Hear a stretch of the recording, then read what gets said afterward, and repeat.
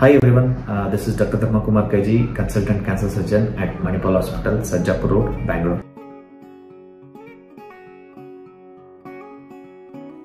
Today I will be discussing about colorectal cancer evaluation. Once a patient comes with the symptoms of colorectal cancer, we examine them to know what is the problem with the patient. So we examine the abdomen to look for any lumps or any distension of the abdomen, or if there is any liver enlargement. And also we do parietal examination to know whether is there any growth in the rectum or in the anal canal. And also we look for any other systemic signs or symptoms of distance metastasis, like any lymph node in the neck or any other part of the body, and also look for jaundice in the eyes, or also any anemia or pallor in the eyes.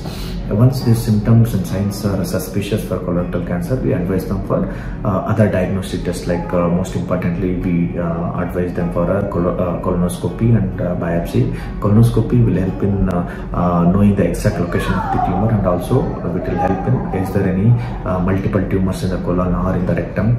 And also we take the biopsy to confirm the diagnosis, and once the diagnosis is confirmed, we advise them for other imaging tests to know the exact stage of the cancer. After the colonoscopy and the biopsy, we do some simple blood tests like a tumor marker test.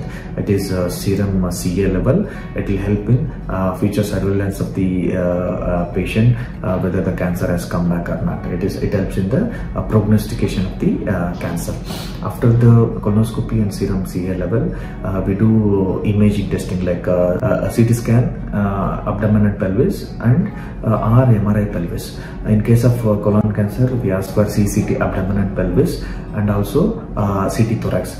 A CT scan helps in locating the exact location of the cancer, and also whether the cancer has spread to the adjacent organ, like lymph node involvement or the small bowel involvement, or whether it has stuck to the abdomen or not. And also it helps in knowing whether the cancer has spread to the other part of the body, like is there any fluid in the abdomen, or whether it has gone to the liver or the lung.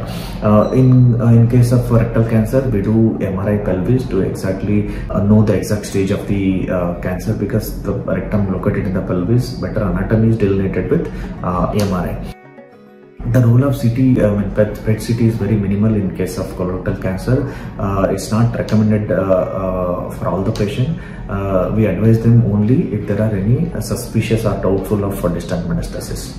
Thank you.